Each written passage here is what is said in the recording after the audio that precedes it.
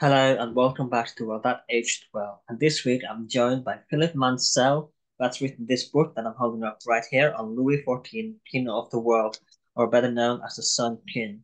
And let's begin with how this Bourbon history, what was so intriguing about Bourbon history to you and what is about Louis XV, sorry, no, not Louis XV, but Louis XIV.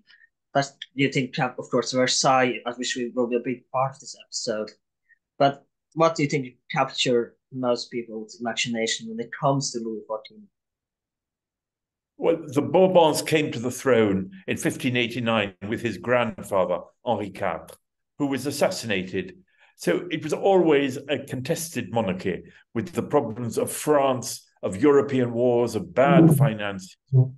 But they thought they were the greatest kings in Europe, the most holy and revered, crowned with holy oil brought from heaven. And they were completely fascinated by Europe as well as France. I think that is my main discovery about Louis XIV. He thought of Europe as well as France all his reign. So let's begin with a little bit background on how the Bourbons came to power, because I mentioned it was Henry Yes. IV, who was the first Bourbon. So let's begin a little bit about the history of how the Bourbons came to power. The Bourbons were cousins of Henri IV. They came to power by the legitimate succession, descendants of St. Louis. They were opposed by Catholics in the city of Paris, but eventually they conquered them. They were legitimate hereditary kings of France.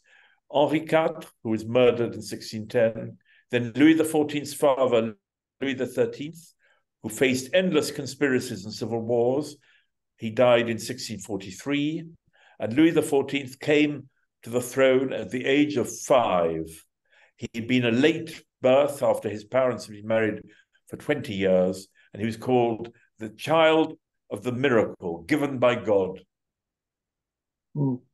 So, again, it's so I want to get this right at the way, because as I mentioned as well in the beginning of the book, it's Louis XIV saying never "c'est est moi" or the state is me. So where does this kind of theory, where does it come from, the "c'est est moi"? Because like you said, it never supposedly said those words. So where does the idea that it said it come from?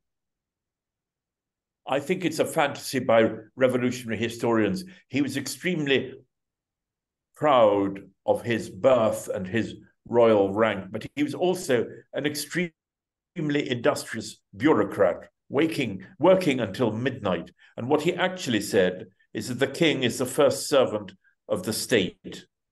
And he also said, as he was dying, I am dying, but the state remains. He had a very strong feeling of the administration, the army, and the state power of France. And he would spread French institutions as well as royal authority.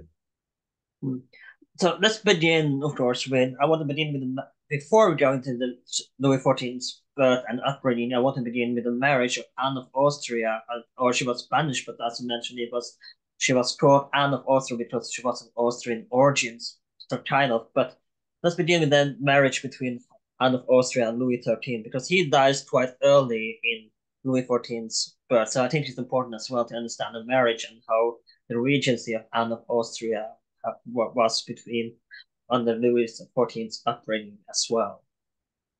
Anne of Austria came from the Habsburgs, who were reigning in Spain as well as Austria.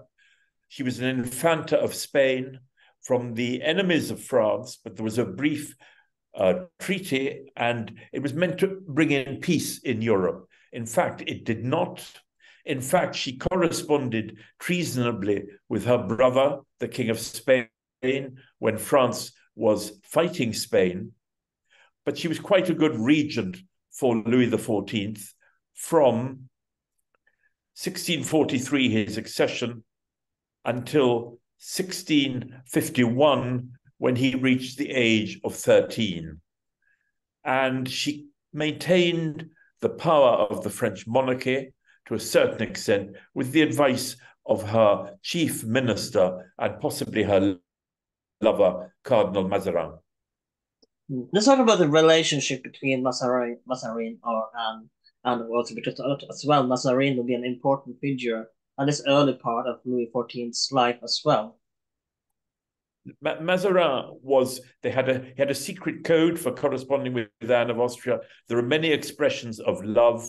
Certainly there was a private passage from her apartment to his apartment in the Palais Royal. I should think something happened, but who knows? I think he was all obsessed with power and money. He was quite a good diplomat. He made sure that France was allied by the end to almost every power in Europe except Austria. But he liked prolonging wars because he benefited financially from wars. And he was hated by the French for his corruption. So one reason why there were such long rebellions in Louis XIV's early reign was hatred of the corruption and the absolutism of Mazarin and of his Italian origins. Crowds would go through Paris shouting, "Point de Mazarin, point de Mazarin, no Mazarin." He had the largest fortune in France of anybody before the revolution.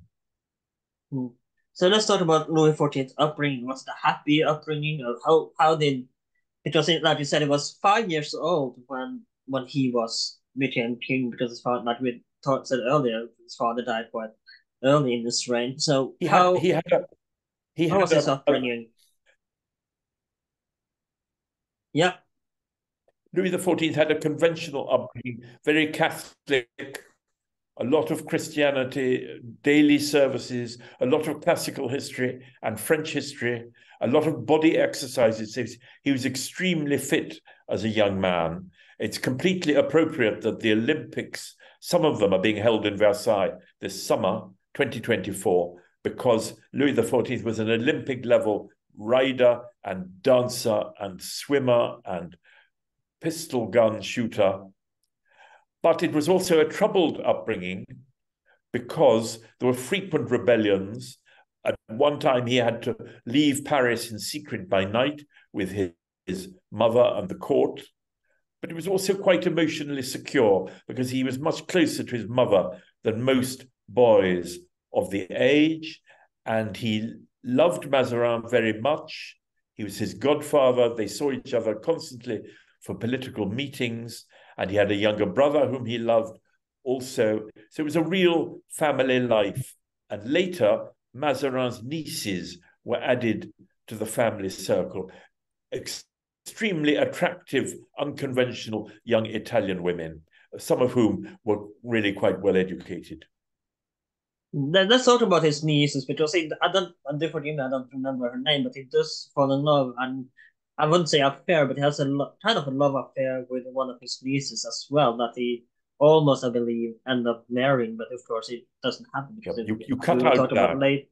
Sorry, yeah, let's talk about his nieces, Mazarin's nieces, because he does have a love affair with one of them, but he almost end up marrying one of them as well, but he, of course, end up as well as his father and marrying one of the Spanish infantas, which we will talk about later, of course, but let's talk about the love affair with Mazarin's niece.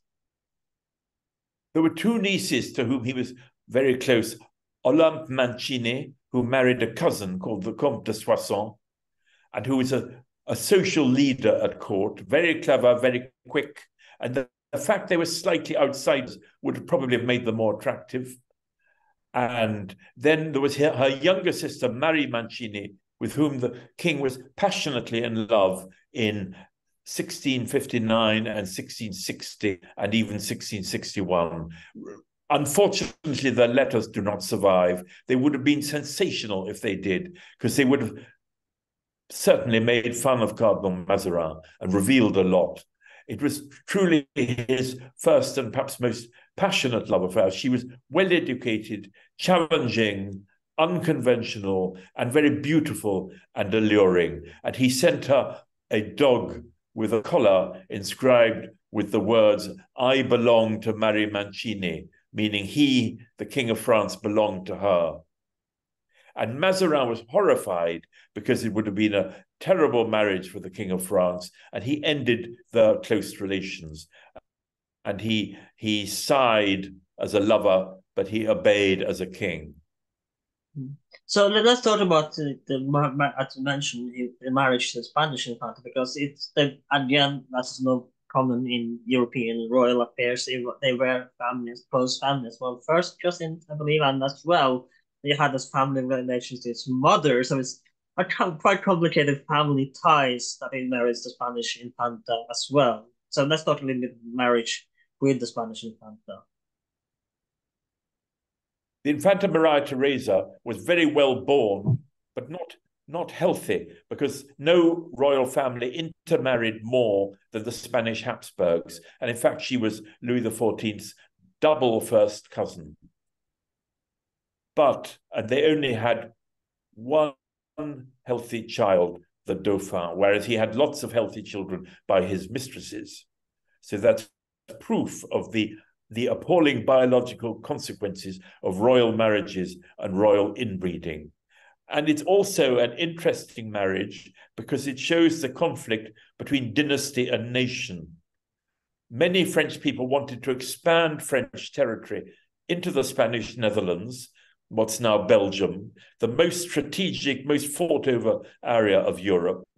But instead, he married an infanta, contented himself with fewer acquisitions, and in the end, through that marriage, inherited a claim to the Spanish throne and put his second grandson, Philippe Duc d'Anjou, on the throne of Spain as Philip V. Instead of expanding France, he aggrandized his own dynasty. Any monarch of the time would have done the same, but it was criticized in France. It almost destroyed the French throne because they started losing battles in 1708 and 1709. But, and the key thing is, the present King of Spain is a descendant of Louis XIV. And that would have made Louis XIV extremely proud. Because of that, there are still Bourbons on a royal throne in Europe. So let's talk about, of course, as he comes of age, and Mazzarin is still his minister. But let's talk a little bit about the relationship as he comes of age and take over the throne as not as a regency, but as a monarch. And let's talk about Mazzarin and his relationship until Mazzarin's death, because Mazzarin's death will change Louis' reign, I think, for the rest of his life. Mazarin was completely corrupt. Everything was for sale. France was in a state of general calamity economically when Mazarin died. He had made a huge fortune, but he had kept the monarchy going during the wars of the Fronde. But Louis XIV wanted to run the state himself. He'd been told to by Mazarin, in fact. And the state became more orderly, more rules, more administration. But in the end, the same old problems began. He said he would reform the finances. By the end of his reign, the finances were even worse than when he had inherited because of all his wars. And there was a huge debt in 1715. And other countries like England had begun to economically overtake France. So let's talk about, of course, because there is another, I'm not sure I'm saying this word, but Fouquet, of course, wanted to take over as minister as after Mazarin, but of course Louis decided that no minister will be taken and he wouldn't listen to anyone. And is this where the idea that it's just as moi come from, that because he took absolute power after Mazarin's death, and of course Anne of Austria there was not involved either in any of Louis' decision after Mazarin's death. So let's talk, is this where the idea that says as moi come from? And of course, let's talk about Fouquet and Mazarin's, sorry, not Mazarin, but Louis XIV's relationship after he take absolute power. Well, Fouquet had a finger in every pie. He's trying to run the finances and also to run French overseas trade and to take over French diplomacy. Any young king would have got rid of him. What's interesting is the cruelty with which he was treated, being put in solitary confinement for 10 years, deprived of family visits. And Louis XIV had known Fouquet's wife, and Fouquet had been loyal during the Fronde. So in my opinion, there was some personal cause for that, possibly to do with one of Louis XIV's girlfriends, Louise de la Vallière. But nothing is known. And so let's talk about Fouquet's downfall, because he does try to get a hand in government. As we talked about, he wanted to become minister after Mazarin, but that doesn't happen. So how does Fouquet fall from grace, so to speak? Fouquet was suddenly arrested, and Louis XIV only used trusted musketeers to arrest him, not royal bodyguards, showing that Fouquet had clients all over the court, including women. And then there's a grand trial in Paris. And what's interesting is that a lot of Parisians supported Fouquet. He was quite popular, or they just didn't like royal absolutism. So it's a case of the fallen minister being more popular, even to a certain extent, than the king.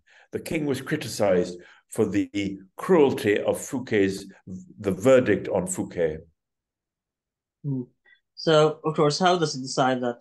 Is it because he does have a great palace, doesn't he? Where Louis XIV is invited. And so let's talk a little bit about his palace.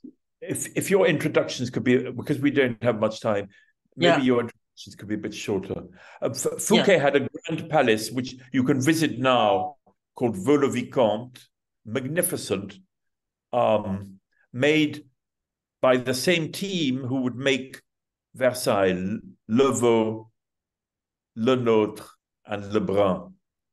And he gave several parties there for Louis XIV. And Louis XIV was overwhelmed by the splendor of the decoration, the tapestries, and the fireworks at night. But he had already decided to have Fouquet arrested before the party. It is an absolutely magnificent interior. I recommend anybody to visit it. And of course, let's talk about the elephant in the room, and that's of course Versailles. And I want to, before we go into the building of Versailles, I want to talk about what was Versailles like before the palace, how was the surroundings, and why did they choose Versailles as a location for his famous palace? Well, Louis XIV he's a man, he's a king, and a country. He's king of France. He represents France as well as himself. And in my opinion, he's making Versailles, of course, as a power statement, but also as a European statement to attract foreigners, to show to foreigners that France can now make a palace as good as any in modern Rome or ancient Rome. It's to compete with the Roman Empire. It's full of busts of Roman emperors. And it's also in its position because he liked it. He'd had a love affair there with Louise de la Vallière, and it had been built by his father. And he wanted to show his mastery over nature, so he builds it in a difficult position to show he could bring water up a hill and so on. And it's a palace for parties. There are endless receptions, plays, concerts, operas in Versailles. That's what makes it different from other European palaces. And also it's a show place for French luxuries, mirrors, furniture, the clothes of the courtiers. It's still used for commercial displays today by private companies. It was maybe also quite efficient as an instrument of government because most of the main ministers had apartments there. You could see everybody quite quickly in a day in one building or building with wings attached. And there's no temptations like Paris or distances like Paris. Everybody was concentrated together. Let's talk about the outside of Versailles, because it's also was open to the public as well, and was it unique for palaces in Europe and royal palaces in Europe at the time? It wasn't unique in style. There were classical palaces in France and Italy, Rome, the Pitti in Florence. What's unique is the size, the special wings that are one for the princes of the royal family, one for the courtiers. Everybody's together at Versailles. It's one of the largest, and all the princes have apartments in the palace. Is there any secret corridors, and if is it possible to find them today if you go visit Versailles? How can you find them go through some of these secret corridors?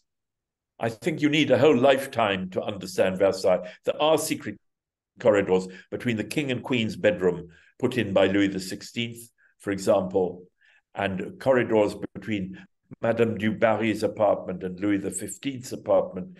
Yes, there were corridors. We still don't know everything about how Versailles functioned, particularly how the ministers saw the king. It was a working palace, an administrative and military headquarters, as well as a royal residence. And also secret passages by which, through the royal family's wing, Count Fersen could visit Marie Antoinette without being seen by the public. So, of course, like, not everyone was a fan of the palace, and one of them, of course, that thought was Cardinal Colbert. So let's talk a little bit. Who was he, and why was he not a fan of moving the capital, so to speak, and seat of government to Versailles? Colbert was the chief minister of Louis XIV from 1661 to 1683 when he died. And he was a very remarkable administrator, full of ideas for the future, for expanding French trade, to make the Louvre the greatest palace in the universe, the main palace in Paris, that is. And he thought Versailles was unworthy of Louis XIV, a waste of time and money. He's criticizing it quite boldly to the king. But because he was efficient, he was put in charge of Versailles when it's expanding. And the king would complain, oh, it's not being done quickly enough. Why isn't my bedroom ready? And the king would go into every detail himself. And maybe these criticisms killed Colbert because he couldn't bear not to please the king. And he died in 1683, just after Versailles had been finished. And he's really a remarkable man who did think of the poor, who did try and protect the rights of peasants against nobles, who always thought of French trade and French industry and how France could catch up economically with the Netherlands and with England. And I want to talk, speaking of finances, how much in finance did go to build Versailles? What was the financial state like after the building? How close to bankruptcy were they after building? Because it's quite an expensive, again, of course, the whole of mirrors and everything that the gardens and everything in Versailles, of course, costs quite a lot of money. So what were the financial state like of France after the building of Versailles? Yes, Versailles was expensive, and Colbert complains about it all the time. But it's not actually as expensive as Louis XIV's wars or the 150 forts he built around France to protect it, which you can still visit today, are absolutely magnificent military structures in the Alps or the Pyrenees or the frontier with Belgium. Versailles cost about 100 million livres, but it was over many years. What is expensive is trying to build canals and fountains, bringing water to Versailles. And that was using French soldiers, some of whom died from overwork and from ill health dealing with unhealthy water. But it was always thought to be a way of bringing money to France, of attracting rich foreigners, poor foreigners, the attention of Europe. And there, I think it was quite successful and still is successful. It's the most visited palace in the world after the Summer Palace, the Forbidden City in Beijing. And of course, you mentioned the wars, and of course, one of the wars that we'll talk about is about the wars with the Netherlands. So, what were French interests in the Netherlands, and how did because let's talk about a little bit about the wars that occurred in the Netherlands. The Netherlands. There again, it shows that Louis XIV was quite capable of making mistakes in foreign policy. The Netherlands had long been a French ally. It helped create the Netherlands in its war against Spain. But Louis XIV is jealous of it economically. There are various rows about medals, and these things really mattered to Louis XIV. He was vain. The Dutch States General made medals which he took offense at, and he launches an unprovoked war in 1672, which really goes on till 1713. The Netherlands is at the heart of European alliances against France. And it's really for economics, it's for very little proper motive. And he didn't even run it successfully. He didn't seize Amsterdam when a more daring general might have been able to. So, of course, I want to talk a little bit about, before we go into the Stuart exile, I want to talk about the term the Sun King. So when does the term the Sun King on Louis XIV occur, and how does it become known as the Sun King? Is it because of Versailles itself? In fact, the term the Sun King comes later in the 18th or 19th century. At the time, he was compared to Apollo, who is the sun god. And he takes Apollo as his symbol, and the sun with rays going out, and he dresses up as Apollo at a great tournament in 1662, the Carousel, and it's all over Versailles. He's represented as Apollo, or indeed Jupiter with thunderbolts, or Hercules, or Mars, the god of war. He wants to be Apollo because also Apollo is patron of the arts. And this is the most sympathetic side of Louis XIV. He loved the arts and treated some artists almost as equals.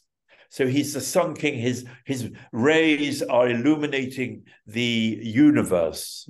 That is also the significance of it. And he's equal to many other gods and planets. You discuss in the beginning of the book if he's worthy of being called the Sun King. What do you think? Is it worthy of the name to be called the Sun King? I think artistically, yes. Politically and diplomatically and militarily, no. Because in some ways, he leaves France larger, which Napoleon did not do, but he weakens it economically. But artistically, his relations with Molière, the playwright, Lebrun, the painter, Lenôtre, the great gardener who made the park at Versailles, with Lully, the musical composer, with dancers, with craftsmen, with furniture makers, with people who make tapestry, is something quite exceptional. He's interested in every detail of decoration, and he visits the main royal factory, the Gobelins, several times. So he's a real artistic king, maybe one of the greatest of all royal patrons in the history of Europe. And of course, another thing I want to talk about is, of course, the Stuarts were overthrown, and we talked about Charles I a while ago. I mean, he was overthrown by Cromwell, who started Cromwellian Republic, and which would have an alliance with France. But again, it's the Stuarts were also allowed to have exile in France. So let's talk a little bit about the Stuart exile in France, because that is super fascinating to me, and the Stuart dynasty in itself is super fascinating. So let's talk a little bit about the Stuart exile in France. The relations with the Stuarts were very close. Henrietta Maria, Louis XIV's aunt, had married Charles I of England. She lives in France in exile. She's born a French princess. And so his first cousins, Charles II and James II, grew up in France in exile. Louis XIV knew them quite well. But strangely, Mazzarin didn't like the Stuarts, and he had a close alliance with Cromwell, with a regicide. The French court wore mourning for Cromwell. And in the 1660s, gradually, Charles II of England and Louis XIV of France become allies. Charles II's sister had married Louis XIV's brother, another first cousin marriage, And so they had many intermediaries. A lot of English people then spoke French. And so it's a natural refuge for James II when he's overthrown by the stadtholder of the Netherlands, William III, who's also his nephew, 1688. He flees. He hesitates at one time, but he flees to France. He's very well received by Louis XIV, and he's put in the Palace of Saint-Germain to the west of Paris, which had been Louis XIV's main country palace before Versailles. And he's given a huge pension. And above all, he goes to court the whole time. There are mutual visits, maybe 500 to James II and his widow before Louis XIV's death. And why is this? Well, there's two reasons. They want to divide and upset England, which has accepted the Protestant king, William III, and later George I. So he is a French tool used to invade Ireland or have conspiracies in England. But secondly, I think they liked kings like kings. He liked being with another king whom he could treat as an equal and whom he regarded as a martyr for his Catholic faith. And he regarded the son of James II, called the Old Pretender in England, like his own son, and is even closer to him than to James II. It's a bonding of two royal families, these visits. They're always at Versailles or Marly. So another thing that happens under Louis XIV's reign is, of course, the persecution of the Huguenot sects in France. And, of course, many turn into exile or forcibly convert to Catholicism. So, but the exiles didn't always have positive consequences. So let's discuss the consequence of the Huguenot persecution and, of course, how it would affect France in the long run. Yes, I think it was one of his most terrible mistakes. First of all, it shows the brutality in his character because the Huguenots were tortured, arrested, massacred in some cases, deprived of their families, really treated like minorities in the 20th century, almost as bad. Though he didn't go as far as one minister wanted, using these very words to exterminate them all. He didn't do that, but he tortured them mentally and religiously, forcing sometimes French soldiers, forced dying people to take the mass so they could die Catholic. And it's an ideological decision. We don't really know everything about it. He's probably trying to compete with the Holy Roman Emperor to be the best Catholic monarch in Europe. And it's commercially catastrophic because the Huguenots go with the technical and financial capital, the money, the scientific skills, the skills of making furniture or watches or guns, which had made them very much prized, even by Louis XIV himself at the beginning of the reign. He used a Huguenot miniature painter, for example. And where do they go? They go to three countries hostile to France: England, the Netherlands, and Brandenburg, Prussia. And they really make Prussia as a great power, almost. There are many Huguenots in the Prussian army and the Prussian economy. They make Amsterdam a huge cultural center where Huguenots are printing books attacking Louis XIV and France very effectively. And they help make London the biggest commercial city in Europe. And it is then that London becomes larger in population than Paris. And there are Huguenot bankers and dressmakers and journalists and writers, and really they kickstart the London and Berlin economies. And of course, as well, I think you were mentioned that this is the first time the term refuge or refugee began to be used by the Huguenot persecution.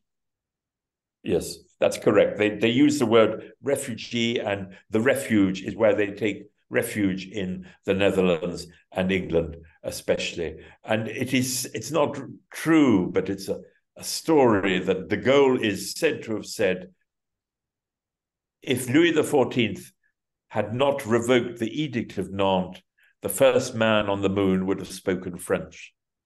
Hmm. And of course, another thing that is with Louis, of course, is that he wanted, because colonialism began to take off in the 17th century. So of course let's discuss Louis' plan for a global colonial empire as well. Yes, he was very jealous of the English and Dutch colonial empires. He knew that overseas trade meant money and prosperity, and so he started colonies in West Africa, in India, in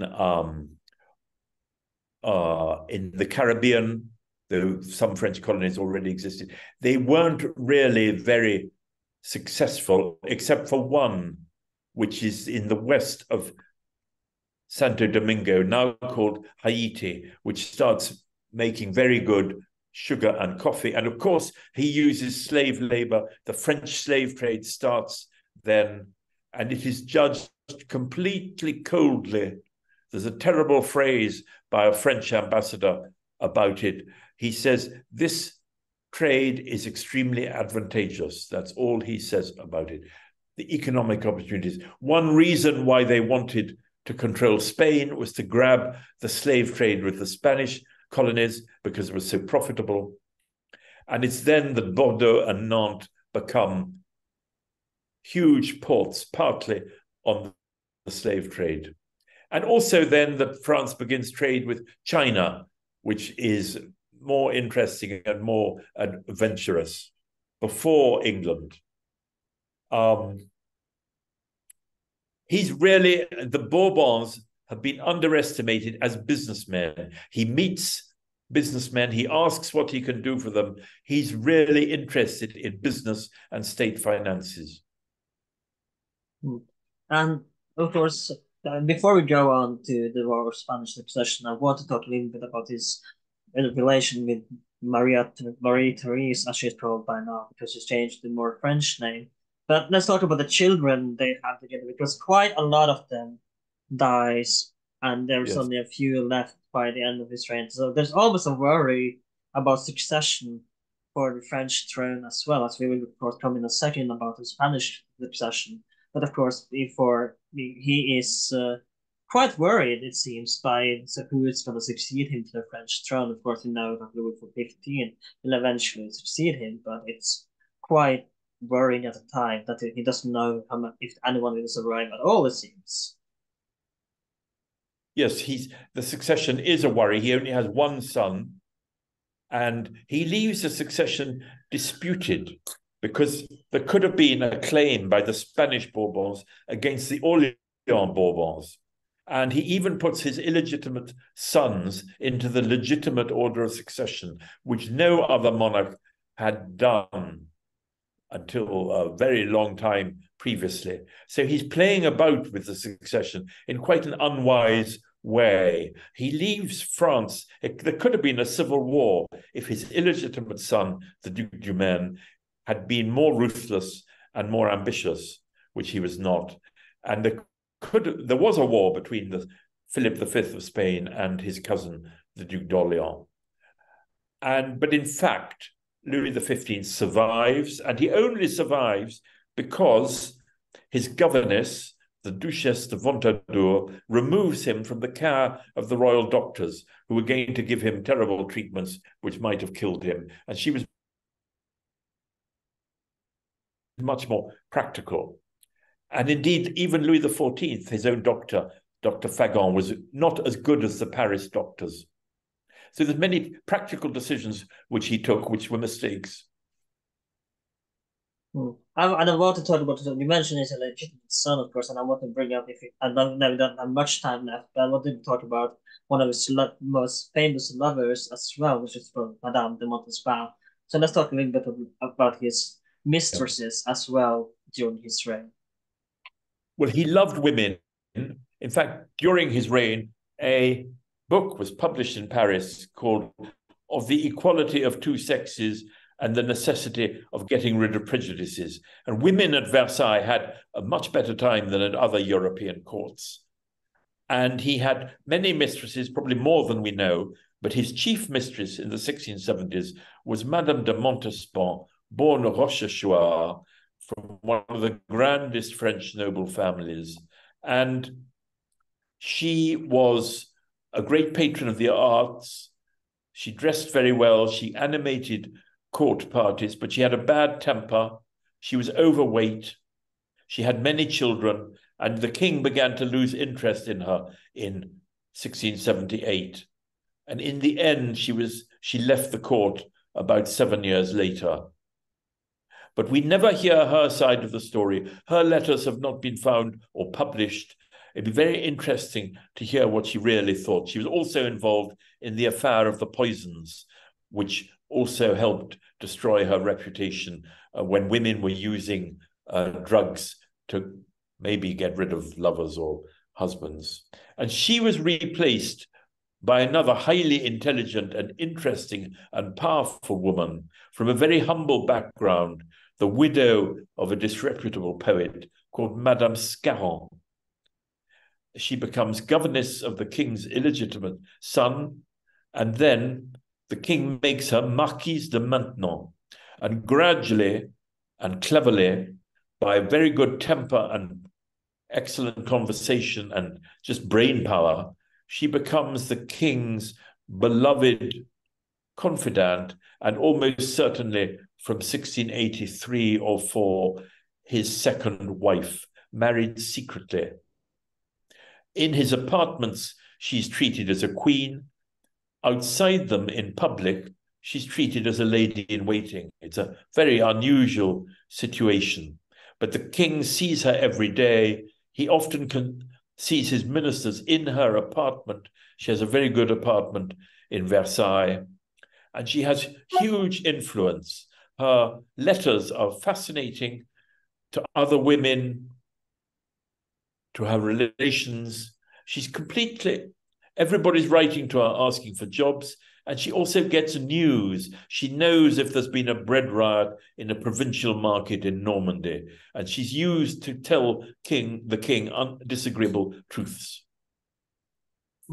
So, of course, another thing I want to ask about Versailles before we move on to the Spanish succession is there is, of course, well, I think well known that there were no bathrooms, so to speak, in the modern sense that we think of in Versailles. Can only hope they have been installed later. But how true? Did people really take shits and piss everywhere? The stench must have been horrendous in Versailles. How true is this that there were like people taking shits and pissing everywhere in Versailles? There were lavatories in people's apartments, or they would obviously have what do you call them? Chamber pots. And on the staircases of Versailles, sometimes members of the public would piss. You couldn't, because it was so public, you couldn't really stop that, or it was more difficult. But no, I think it's exaggerated about the stench. Louis XIV himself was quite clean. The ladies were very clean. It had pretty high standards of food and behavior compared to other public places in Europe. And of course, the next. I've never read accounts. Pardon? Yes, go ahead. I've never read accounts by foreigners complaining of the smell under Louis XIV. And one of the things, of course, that is perhaps the biggest event in Louis XIV's reign, you mentioned his grandson, Philip V, who, of course, became the Spanish Bourbon. And let's talk about how did this war, and this is an episode in itself, of course, and maybe on a whole podcast. But let's discuss the War of the Spanish Succession, which I'm sure might be for some listeners the highlight of Louis XIV's reign and to read about. So let's discuss how did the War of Spanish Succession come, because he almost loses the war, and the Bourbons are almost overthrown in Spain. So let's discuss the consequences and, of course, the War of Spanish Succession. Well, Philip V in 1700 is very well received in Spain. He's popular. He's quite good looking. He's certainly healthier than the Spanish Habsburgs, and he has the best hereditary claim. But there is a war, partly provoked by Louis XIV recognizing James II's son as King of England against his treaty with William III, and partly by over-management and over-control. The French military position collapses after about 1708. Anyway, French soldiers were unhealthier than Dutch or English soldiers. The population was not in a good condition. In addition, there were famines, bad harvests, terrible weather, freezing weather from the winter. So parts of France were economically devastated. The king is desperate for peace after 1709.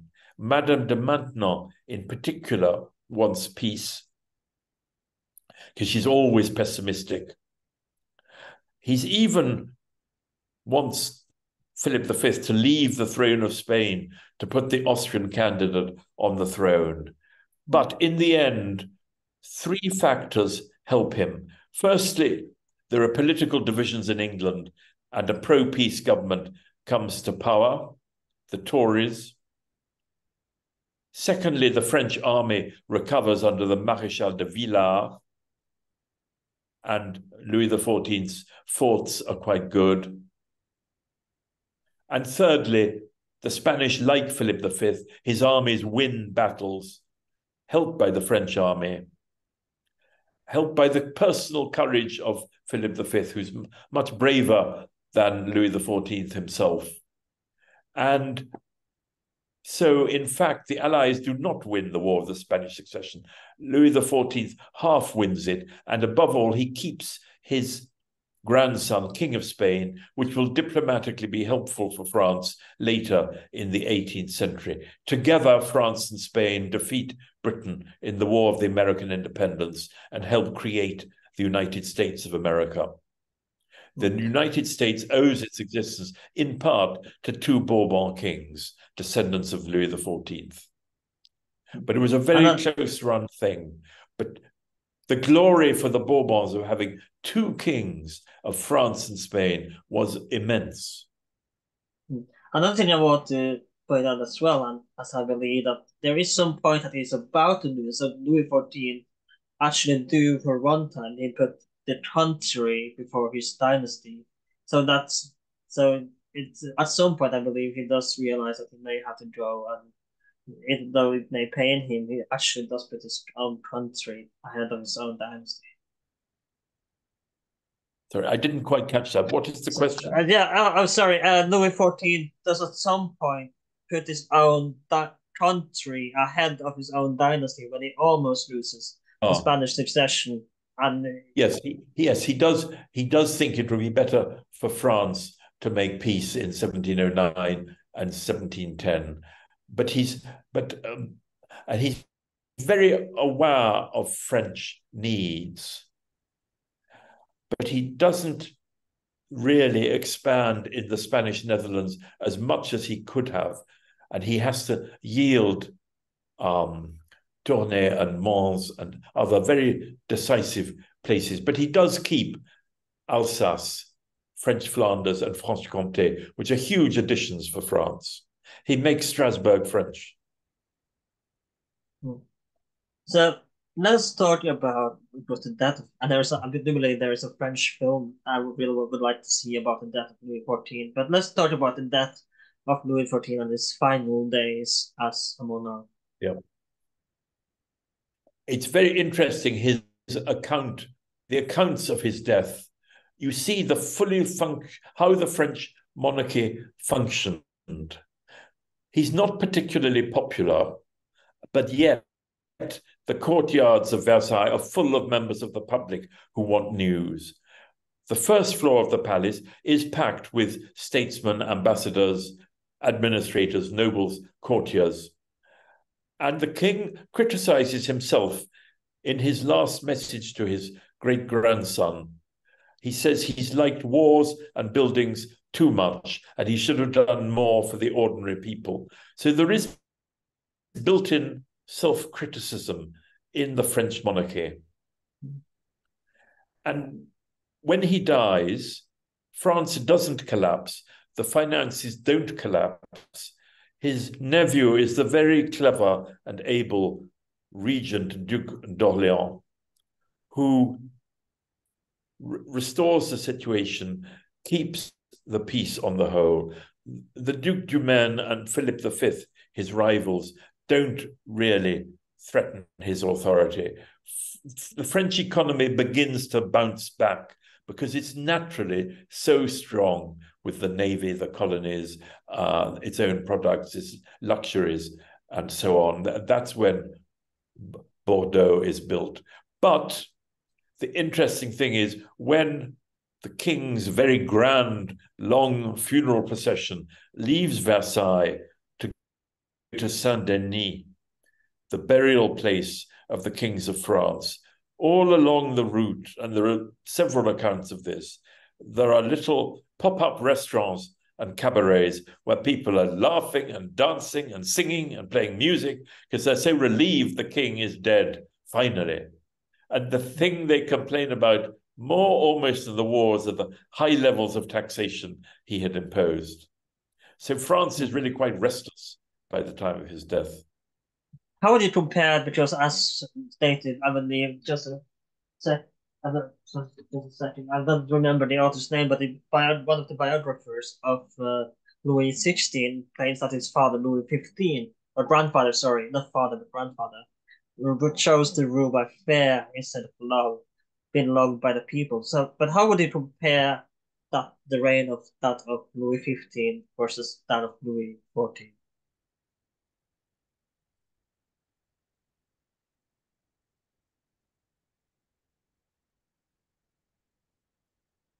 I think Louis XIV was much tougher, a more real figure to whom people could rally. I mean, the way he goes, every campaign, he's with his troops. I mean, not very near the front, but he's with the army. He's a practicing military monarch, which a lot of French public opinion liked. He's more original. He's a better patron of the arts. He's more active. He speaks to people. Louis XV was very silent. He didn't say much. And above all, he's defeated by Britain in the 7 Years' War, which Louis XIV wasn't. And he didn't exploit his victories in previous wars when he could have got more territory for France. Again, he puts his son-in-law as Duke of Parma instead of increasing French territory in the southern Netherlands. I think Louis XIV was better at keeping authority than Louis XV, who leaves the French throne deeply challenged by the law courts, the nobles, writers, and the people of Paris. I want to end the episode before we go by discussing a little bit of the legacy of Versailles. We spoke about that the Olympics are being held there this year, but in general, throughout history after Louis XIV until the present. Let's discuss the legacy and aftermath of Versailles. Well, Versailles goes on being the capital of France with Paris until 1789. Foreigners go on, more and more foreigners come to visit it. There are other palaces are built in Europe, which partly imitated in Spain and in Germany. Everybody wants to have a French music, French dances, French food, French theatres, French operas. And that's partly due to Versailles, though also to Paris. And interestingly, in the 19th century, both Louis XVIII and Napoleon consider living in Versailles. Louis Philippe makes it a museum, but also lives in the Grand Trianon, Louis XIV's personal creation, which he designed himself in the park of Versailles. People keep going back to Versailles as a reference for splendor, elegance, beauty, fashion. Many visitors. Napoleon III gives a ball there for Queen Victoria. And now there are so many films, so many companies launching products there. And this summer, 2024, there will be part of the Summer Olympics, horse events and pentathlon and shooting events in the park of Versailles, which is completely appropriate because Louis XIV was a great athlete as a young man. He loved riding and hunting and horses. He had pictures of his horses. And Versailles in his reign, it's not just a royal palace, it's a global hub for activities, for dancing and music and riding and hunting. to understand Versailles, you have to think of the music coming from the windows, the sound of hunting, the horses everywhere in the park and the avenues around the palace. And Louis XIV wanted global attention, and that is what Versailles will be having this summer. Thank you so much for coming on the podcast. I think we're going to round it up there. It's been a pleasure to talk with you, of course. We only discussed the tip of the iceberg on Louis XIV. So if you want to learn more, you should absolutely read his book on Louis XIV, King of the World. And of course, it's quite thick. So like you said, we only discussed minimal of Louis' reign. So you should absolutely look up more. And you sent me a video that I will share in the description that you should check out on Louis XIV. And of course, before you go, do you have any social media you want to share, or where can people buy your books, or any website you want to share in the description of this episode if people want to find out more about Louis XIV? Thank you very much. Thank you. All the best. Thank you. Goodbye. This has been Well That Aged Well. You can find us on social media under X/Twitter under Well That Aged Well, on Instagram under Well That Aged Well. If you are on Spotify, you can find us on Spotify, Apple Podcasts, YouTube, wherever you can find us podcasts these days. And of course, remember to rate 5 stars if you like this episode, and check out some other episodes that we have. You're definitely going to find something that you like. If you're an Apple Podcast, consider writing a review. That will help us out a lot. And if I find it, I will try to read it in the beginning of this episode. It will really appreciate every review that I can get. This has been my name is Alan. This has been Well That Aged Well. Please like, share, and subscribe. I'll see you next time.